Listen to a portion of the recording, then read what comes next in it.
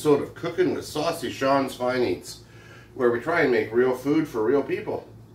Or at least I make food for me and hope you enjoy this. Something like that. So, I've been really bad with videos lately, and I'm sorry.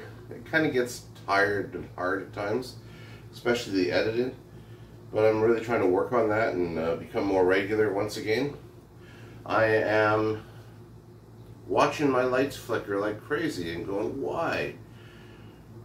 Maybe it is this camera. Yeah, I'm just using my Samsung. So you may notice I'm a little bit hot and sweaty. It is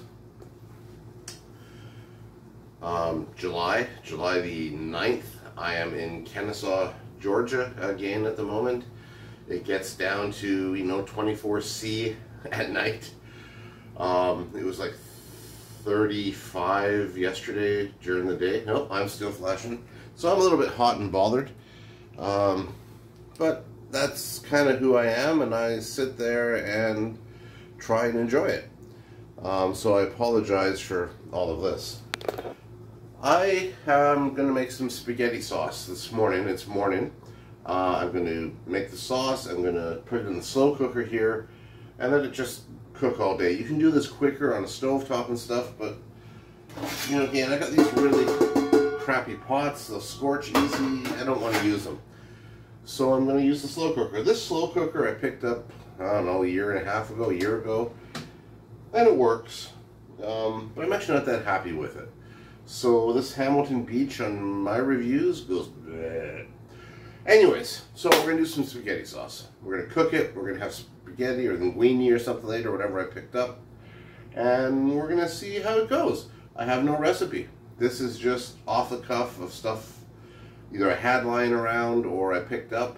And I'm going to throw it all in here and see what happens. So I'm going to start with some fancy frou-frou tomatoes. These are San Maranzano style whole tomatoes.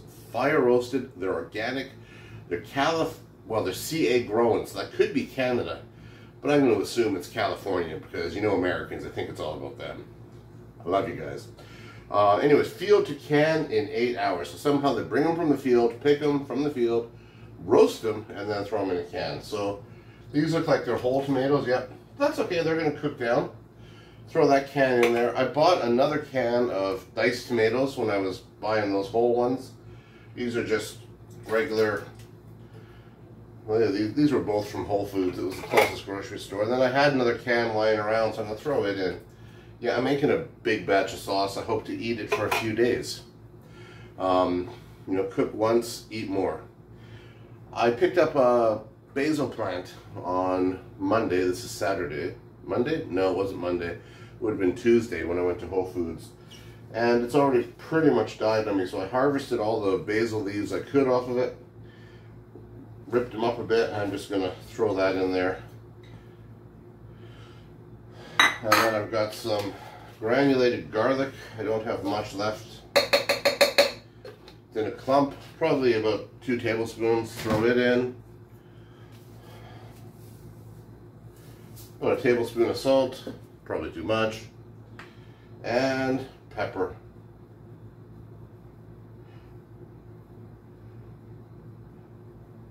Yeah, that's about a tablespoon of pepper too. So that's what I have for seasonings.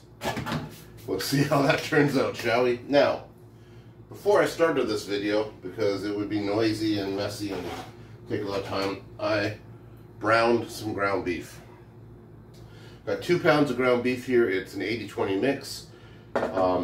Good ground beef. You brown it ahead of time so you don't boil it and cook it. This actually, when you brown the meat and sear meat, it actually imparts some flavor into the outside of it and stuff, and just makes it taste a lot better. And you also can get off some of the fat. Interestingly enough, the last thing I cooked in this pan was bacon, and I scraped the grease out, but I left the leftovers in and didn't actually wash it because, well, bacon grease. I mean, do I need to say anything else? Really? Bacon grease and ground beef in my pan here. Now, I'm not going to actually drain out the extra fat. I'm going to let it go in. There's not a lot in here. It's just enough to add a little bit more flavor. Because, this is my cast iron fry pan. I keep it with me. down here so that when I travel down I can, I've actually got 2 big totes of stuff. I've got like the spices, the salt, the pepper, the garlic, that all came out of my totes. So I don't have to rebuy every time I come down, or I can buy a bit of extra and not have to throw it out. So I've got all this in my slow cooker, and I'm just going to give it a good mix. I have no idea how this is going to turn out. I think it's going to be good. It kind of follows my recipe. You know what? You don't have to be fancy to cook. You just need to take things that you like. I think my daughter put it good a few years ago. It's not hard to cook yummy food. You take stuff you like and you put it together and you get yummy food. So we're going to see. Maybe this will be yummy food. Maybe not. We'll see. I may buy some more pepper today because I thought I had more than that. I really want this to be black peppery. I don't have any hot sauce. Break those tomatoes down a bit. I got some chili I could put in it. I'll spice it up a bit. Hang on a second, let me do that.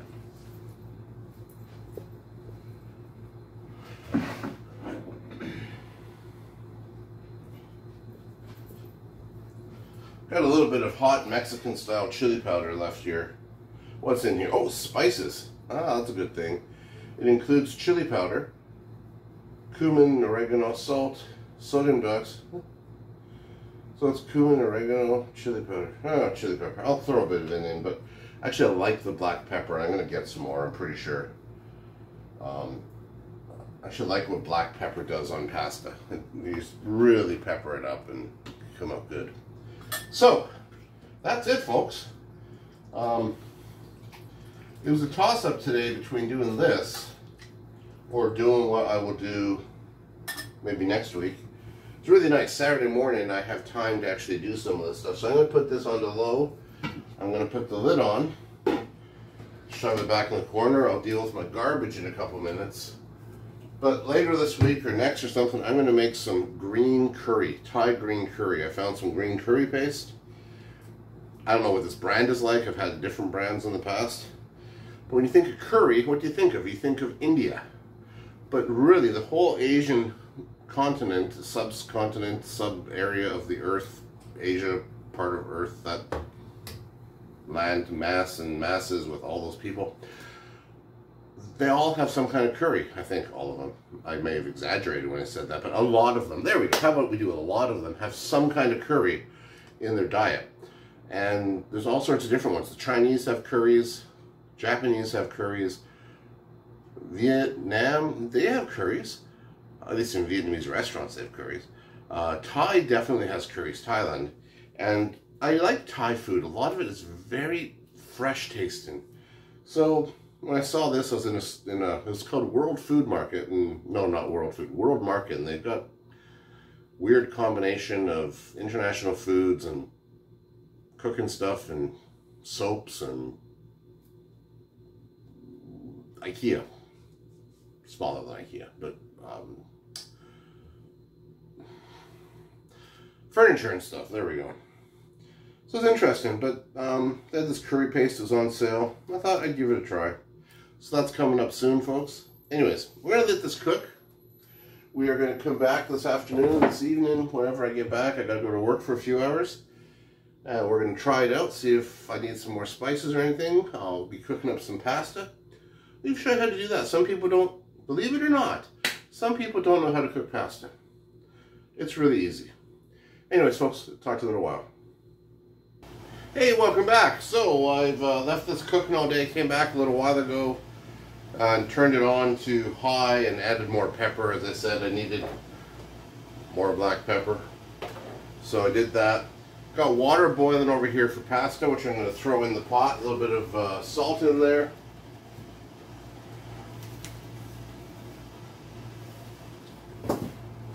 And what did I buy? I bought some fettuccine. I like thick noodles. Like, this is kind of those things of, people will say, well, you need this kind of sauce for that kind of noodle or something. And I kind of go, you know what? Eat what you like. Don't be bound by the conventions of other people. So I've got the, let's see if I can get There we go. I got the biggest pot I got here on the stove. When you're cooking pasta, you want lots of water. Lots of starch comes out and stuff, and you need lots of water to cook it. So use the biggest pot you can and lots of water. And I just gonna cook this whole package because I can reheat it throughout the week. I'm gonna put it in there, and it's gonna come back to a boil, and then you've got to watch it. You want to keep it boiling, but you don't want it to boil over. Don't put a lid on it. Cook it uncovered. And it says right on here, right on the package, it'll say how long it generally should cook for. 10 to 12 minutes. How long exactly? It's up to you. Nothing special about this pasta. I picked it up at Aldi. It was cheap. This entire pot of pasta and pot of spaghetti sauce will probably cost like 20 bucks. And be able to get a lot of meals out of it. Now, I was thinking about a bowl I was going to put my supper in. Where is it? It's in the dishwasher. Okay. You know, I'll use a small bowl. Anyways, we're going to let this cook for another, say, 15 to 20 minutes. We got our sauce here. It's bubbling away really nicely. It's come together nicely. I had to break up those whole tomatoes a little bit more. You know, the ingredients in the sauce, it's kind of what you like. If I had fresh garlic, I would have used it. If I had mushrooms, I would have thrown some of them in, maybe. What else? You have peppers, onions, kind of. Make something like. So this has turned out pretty good. Got a little spoonful over here to try. It's really good. So we gotta let this stuff cook, as I say, for about 10 minutes.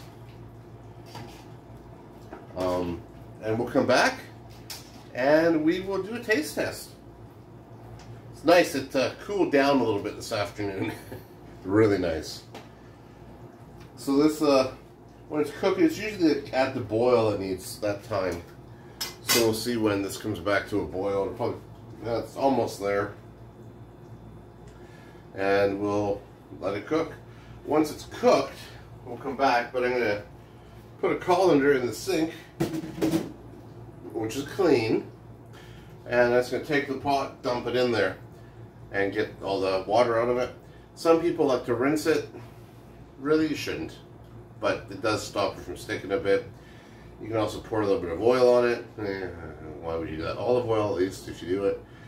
I kind of just go, well, it'll stick a little bit. The sauce will loosen it up. It'll all be good. So, I'll talk to you in a few minutes. Hey, it's me again. I'm back. So, our pasta is pretty much done. Cook it to how you like it. Again, this is what it's all about, how you like it. If you like your pasta a little bit harder, then cook it a little bit harder. If you like it a little bit softer, cook it a little bit softer. Don't overcook gluten-free pasta. That just turns to mush. So I've got some pasta here.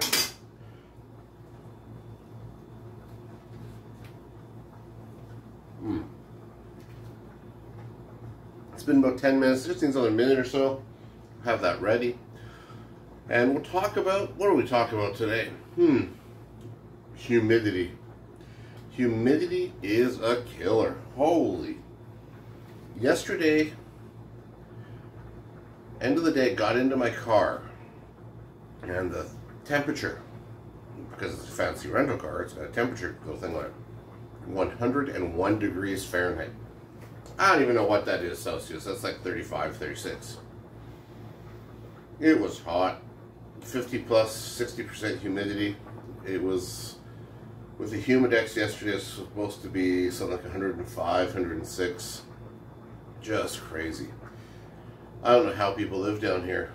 At least up home, when it's cold, we can put clothes on. Out here, you can only take off so many clothes, and then you're naked and still hot and sweaty. Haven't done that yet. No, not in front of people. Don't want to torture people with that. So, pasta's a kind of a cool thing. It comes in many shapes, sizes, styles. Pick the pastas you like. Enjoy them. Make a sauce you like. This sauce, you know what, I could use it in a lasagna, I could use it over top of the fettuccine or spaghetti or macaroni. If you have cheese and you can eat cheese, sprinkle some cheese on it. Make a baked pasta out of it. You can do all sorts. Oh, sorry, I just suddenly thought my camera wasn't on, but it is. You can make all sorts of things out of it. Yeah, I'm actually going to try this on some rice too later in the week, I think. So I'm turning off my pot. I am dumping the pasta into the colander. I'm going to try and scrape off the little bits left in the bottom that's stuck a little bit.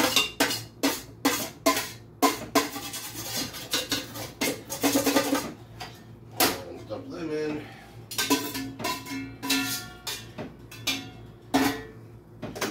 Give it a shake. Alright, so now I have got some pasta. I tend to like mine slightly undercooked, a little bit on the harder side.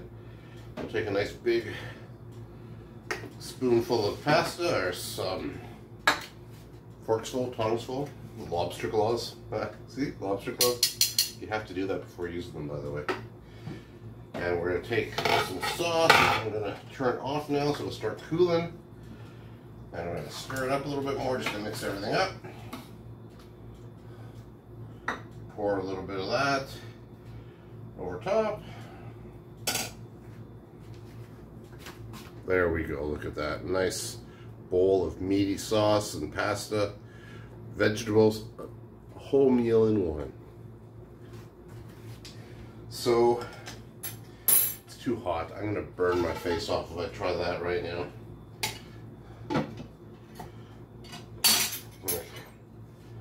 Let's get a little bit of sauce here.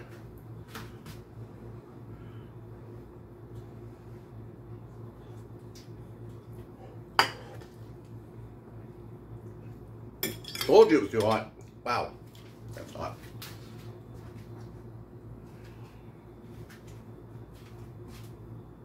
Pretty good. Surprisingly, I thought I was worried when I made it earlier that I might have put too much salt in. Definitely didn't.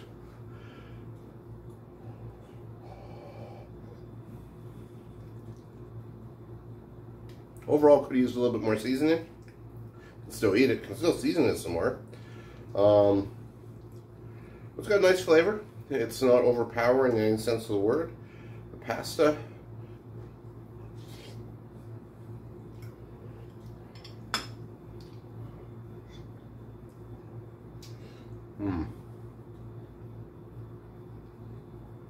What a nice simple meal.